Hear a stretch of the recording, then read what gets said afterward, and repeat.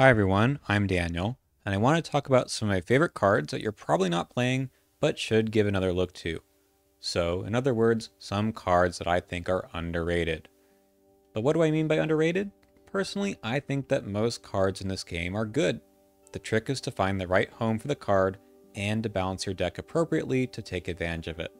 But I'm not a min-maxer, so I do value some strategies and parts of the game more than some other players do.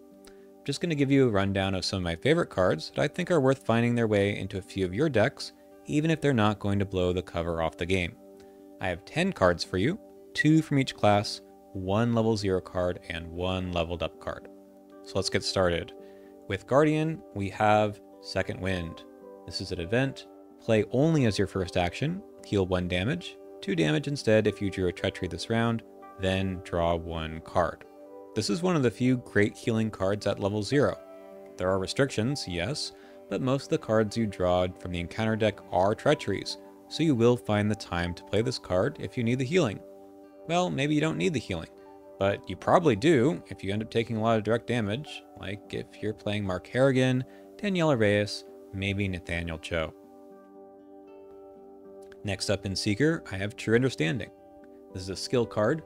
Commit only to a skill test from ability printed on a scenario card. If this skill test is successful, discover 1 clue at your location. This is basically another copy of deduction to me. It's a clue that requires a successful test, and there are some restrictions, but you're gonna find scenario skill tests all over the place. They can be treacheries, parlays, a test on a location, whatever. If you have a high willpower stat, it's pretty easy to pass a test and get a clue, but I would also consider it in Ursula in campaigns with a lot of agility treacheries, or you can commit it to someone else. The other good thing I want to point out is that the wild icon helps you pass the test, which you probably wanted to do on a treachery anyways.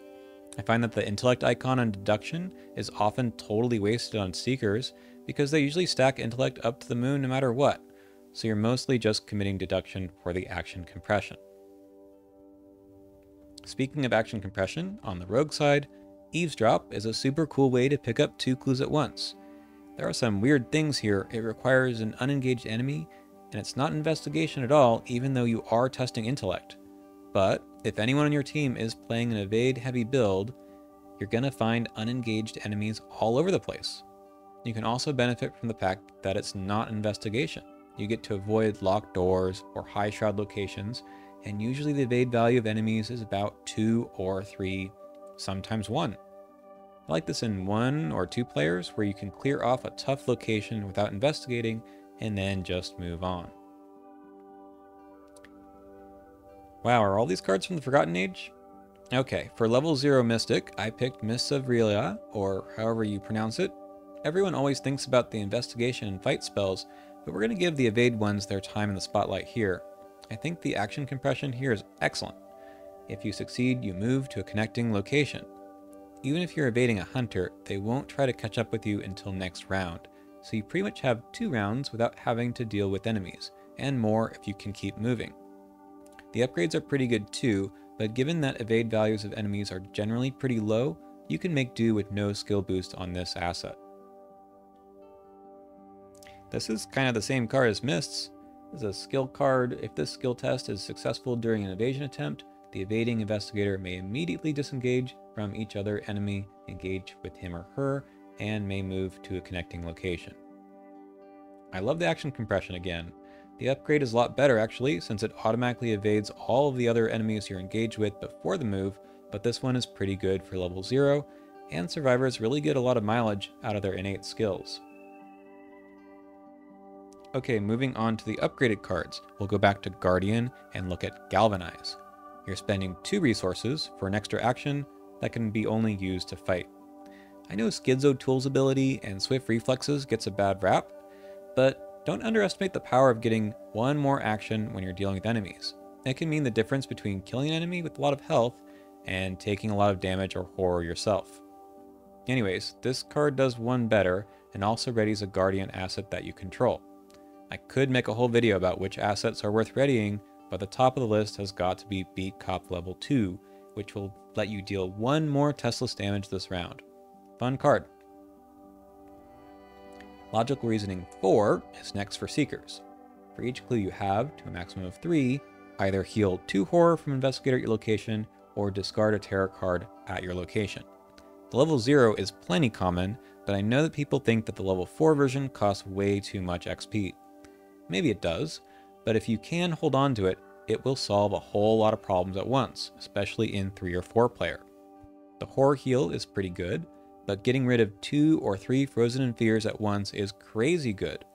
I know you might think that will never happen, but you're wrong, it absolutely does happen. Arkham is a game about consistency, but it's also a game about swinging things in your favor with big moves. I've chosen Think on Your Feet 2 for the rogue upgrades. I like the level 0 one a lot, and this one's pretty good. It was a bit hard to pick out an underrated XP card in rogue because they're all really good. So this one says, fast, play when an enemy enters your location. Immediately move to a connecting location, the enemy still enters your previous location. So this isn't for every investigator, but it's still a fun way to say no to the game. Let's say a big hunter enemy is about to move into your location. Now you can either move further away and avoid their attack, or you can move into the location they were just in. That's going to save you a lot of time and actions trying to kill or evade them. I'd save this as a trump card in your hand for when a situation gets dicey, which in fact usually does happen in Arkham Horror. Wow, well, you'll notice a lot of ways to avoid dealing with enemies in this list. In my experience, it's just very time consuming to try to eliminate every enemy on the board, and it's kind of more fun to sneak around. Now, it's probably better to vaporize every enemy if you can, but sometimes you can't do that in a single turn or round. Ineffable Truth is a fight spell that's actually masquerading as an evade spell. I'm picking the level 5 one here because it's especially good at softening up a big enemy. So this is an evade. You have to spend a charge, and the attempt uses willpower instead of agility. You get +3 willpower. If you succeed, deal 2 damage to the evaded enemy, and then there's some classic Mystic backfire stuff. It's sort of like a stunning blow or cheap shot on a stick, but it's better. Since it is an evade, it won't provoke a retaliate. And once the enemy is evaded, retaliate doesn't matter anymore either. So feel free to keep firing away with shriveling or something else.